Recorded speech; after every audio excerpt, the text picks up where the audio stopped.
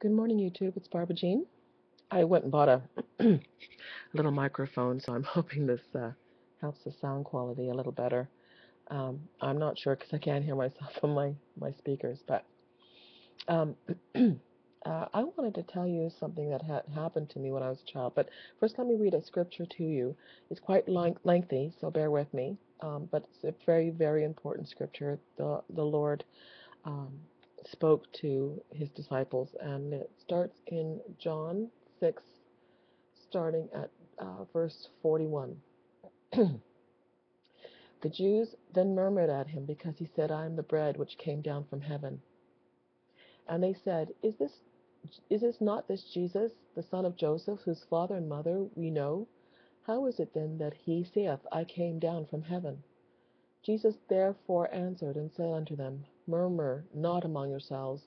No man came to me except the Father which hath sent me draw him, and I will raise him up at the last day. It is written in the prophets that all they shall all they shall be all taught of God.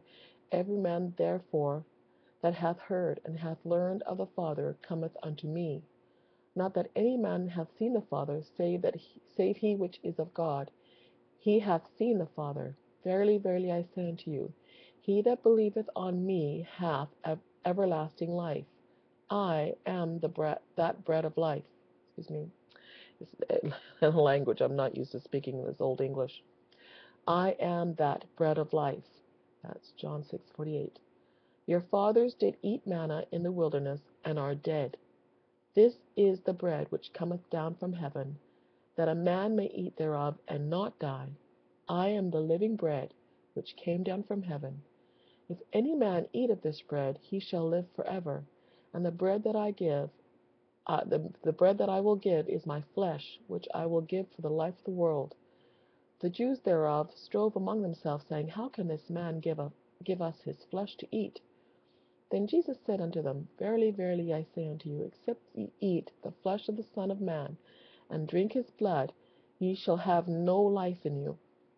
Whosoever eateth my flesh and drinketh my blood hath eternal life, and I will raise him up at the last day.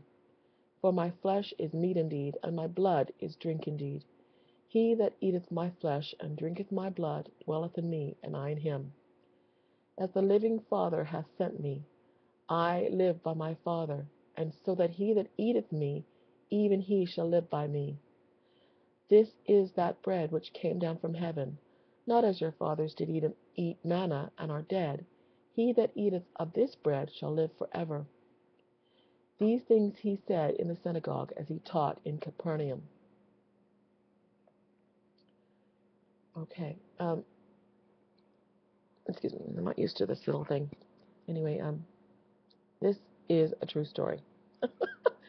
Now, I'm talking about the Bible verse, but I'm also talking about what I'm going to tell you. Uh, when I was a little girl, not far from my house, only a few blocks away, as a matter of fact, there was a wonderful family bakery. Now, when this bakery got started baking their breads and their cakes and their cookies and donuts and everything else, you could smell it for miles around in the neighborhood. It was wonderful. It was a wonderful, comforting, lovely smell. It was a family bakery. It wasn't very big. I mean, it was big enough for all the things that they had to do, and it made cookies and bake items for most of Western Canada, or Western Canada, BC, mostly Vancouver, and they were quite well known for a particular cookie they used to make, and it was called Dad's Cookies. Yes, Dad's Cookies. And when they made their dad's cookies, I can tell you the smell and the aroma went through the whole neighborhood. It was a lovely, lovely smell. You know, you could smell the butter and the flour and the oatmeal and the sugar all blended together and to make this wonderful cookie. Um, we were our school that we attended, my sisters and brothers attended, was very close to this bakery, and so on a field trip we were all taken down there in classes one day, and we all did a tour of this bakery that was just down the street. And And it was really very interesting. But at the end of the tour, all the children were given a box of Dad's cookies, oatmeal cookies, to take home.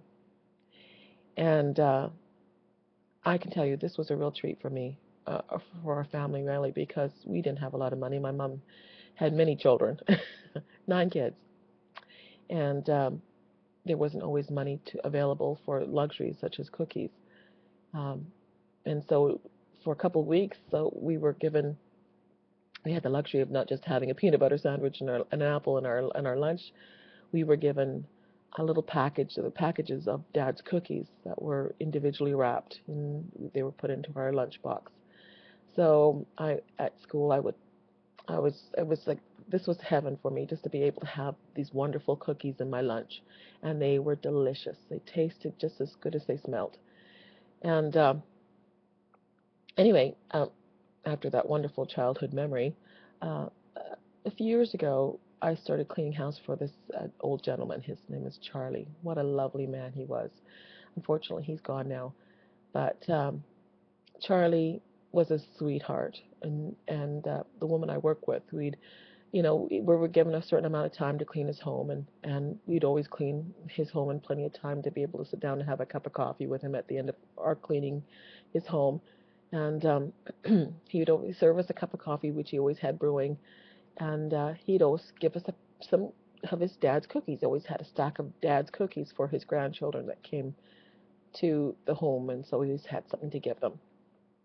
Anyway, after a few months of cleaning his home and sitting down and having a cup of coffee with him and eating these dad's cookies, suddenly I realized something. I walked away from there one day and I said to the woman I worked with, I said, I hate those cookies. I hate them. They really taste awful. And I thought about it for a while and I said, you know what, this is not, I think I've been living on a memory here. I've been living on what these cookies used to taste like. I'm living on that good memory of that wonderful smell that used to smell from the bakery down the road, and the lovely taste of those wonderful crunchy cookies that tasted butter and oatmeal and sugar. This just doesn't taste the same. It doesn't satisfy.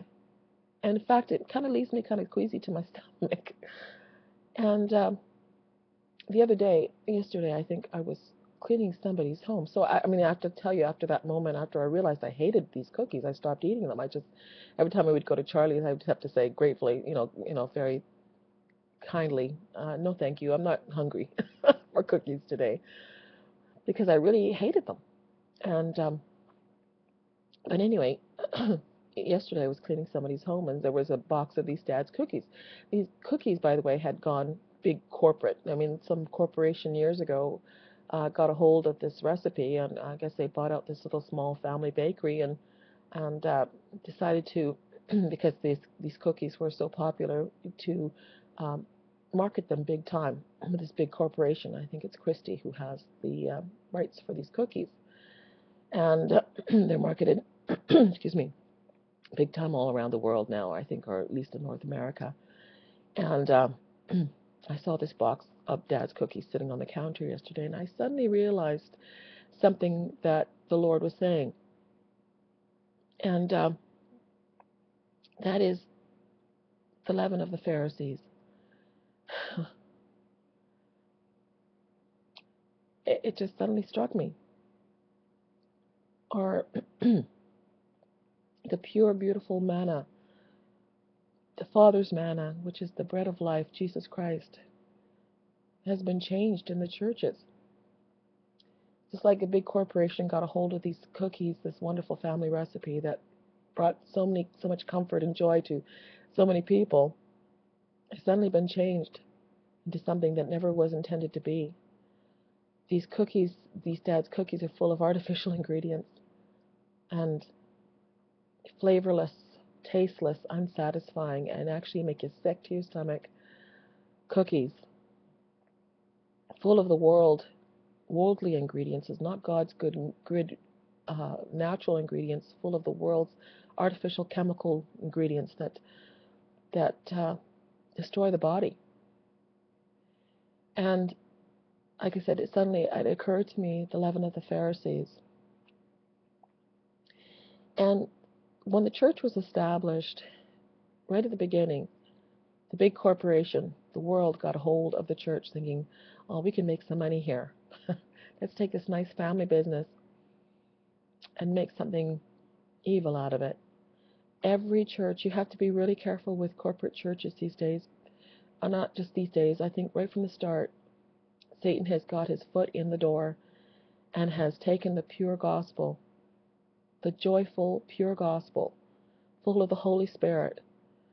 People had peace and freedom, joy and love, eating the bread of life, which is Jesus Christ and his good news, his message of hope, that when you eat his flesh and drink his blood, you are part of a family and you'll never be snatched from him. And that should give us peace and joy and hope. And the big corporations got in there and immediately took this message and said, we can make money from this. We can control the people with this.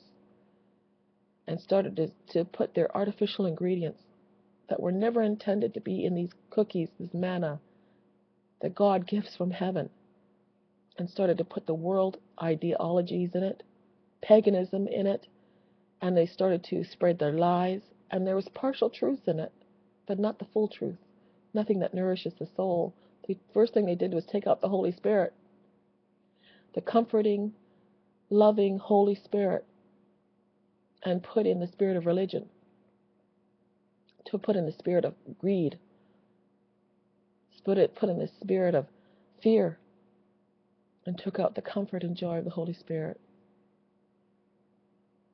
And they put all these artificial ingredients that actually eventually will kill you. I have nothing against church. I love church. I mean, I used to attend quite regularly. Now I have to tell you sincerely, and this is not to say those who are attending church to get out of church, but a few years ago, I was looking for another church to attend, and I kept praying, Lord, where do you want me to go? And I would go from one church to the next and the next, and the Lord never spoke to me, and he hasn't spoken to me since about going to church, to attend a church. I have church at home with my family. We're back to the family recipe, if you will. God's manna. We believe in Jesus. We believe in the simplicity and the natural ingredients that the Lord gave us. Just beware, people, of the leaven of the Pharisees. In fact, let me read that verse for you right now. Matthew 16:11. How is it you do not understand that I speak? It is not to you concerning bread, that you should be aware of the leaven of the Pharisees and the Sadducees. Then they understood that he bade them not to beware of the leaven of bread, but of the doctrine of the Pharisees and the Sadducees. And then in Luke 12:1, in the meantime, when they were gathered together in an innumerable multitude of people, insomuch that they trode one upon another, he began to say unto his disciples, first of all, beware ye of the leaven of the Pharisees, which is hypocrisy. These evil wolves in sheep's clothing come into the church and start spreading fear, greed, hypocrisy, and they remove the Holy Spirit power out of the church. That's how they control the people in these corporate churches. They've taken what was once a family business and made it a worldly concern. So anyway, I just don't live on a memory of Dad's cookies as they used to be. Get back to the original recipe, people. It's simple, it's easy, it's natural, and it satisfies the soul. Anyway, I think that's all I need to say today.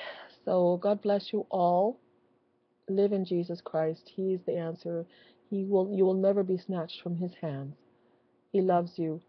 Trust in him. God bless.